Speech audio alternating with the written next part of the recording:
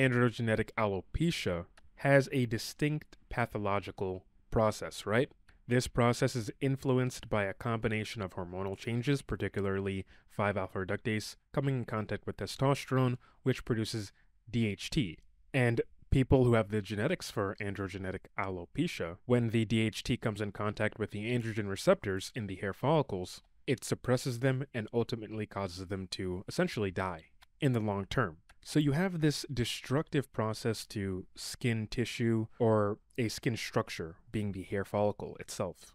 Because eventually, in that area, if nothing is done to prevent that sort of miniaturization process, the hair follicle is replaced with scar tissue.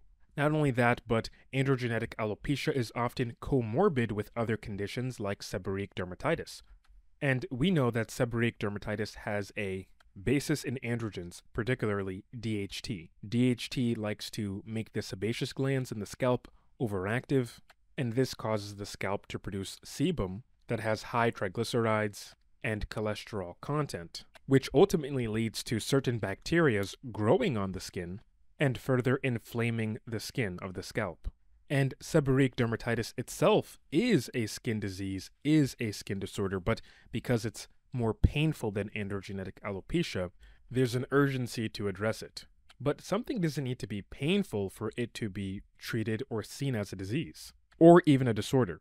Alopecia areata is another hair loss condition.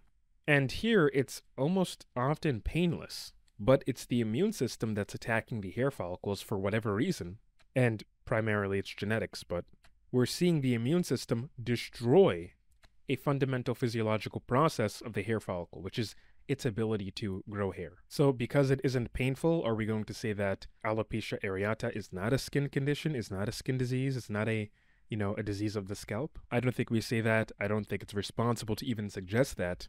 And now you have emerging research that also potentially implicates DHT and androgen receptors in macrophages, a type of white blood cell that is crucial in the body's immune response and typically involved in wound healing and inflammation. And the inflammation, which is a fundamentally protective and reparative process, has often led to chronic inflammation, right? If there's something that's causing you to be chronically inflamed, that can actually become very detrimental, leading to tissue damage and prolonged injury, potentially exacerbating hair follicle miniaturization and permanent loss. So these macrophages, these white blood cells that are involved in the immune response to inflame a certain area, to try to clean things up, they have androgen receptors. And in theory, there might be some sort of genetic basis here to it, because this isn't happening with everyone, right? But in theory, DHT could overexcite the androgen receptors in these macrophages, causing for a runaway inflammatory response that can potentially lead to other hair loss conditions like CCCA, LLP, and much more. Even in androgenetic alopecia itself, there are inflammatory aspects that ultimately result in further damage to the hair follicle. So I'm saying all this to tell you that, hey, there's a reason why they refer to androgenetic alopecia as skin disease or skin disorder.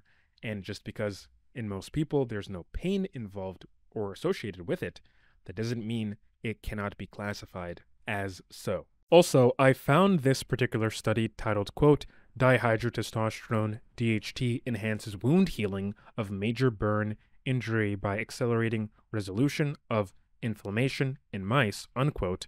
And this study is really interesting. I'm not going to review it here, but it goes to show how DHT can accelerate the inflammatory process and wound healing in mice. Now, I know this is an animal model, and it's not even an animal that's closely related to humans, but for those of you who have been keeping up with the verteporfin videos that I've been putting out, and along with the verteporfin case reports and clinical trials being conducted by Dr. Barghouti and Dr. Bloxham, and also what we know about mammalian healing when it comes to wound healing and the inflammatory process with YAP signaling the S-associated protein, and even SDF1, I think we can also look at DHT being a significant factor in that excessive or fast wound repair.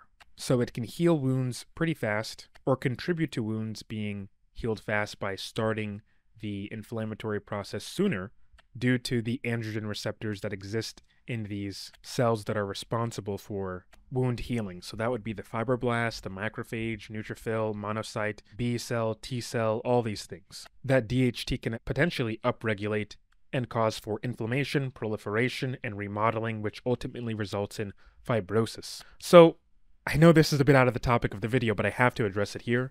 If we're going to use verteporfin to reverse fibrosis or scarring that has occurred on the scalp, and even to bring back and restore miniaturized hair follicles, I think we do have to address the microenvironment that exists in that particular area.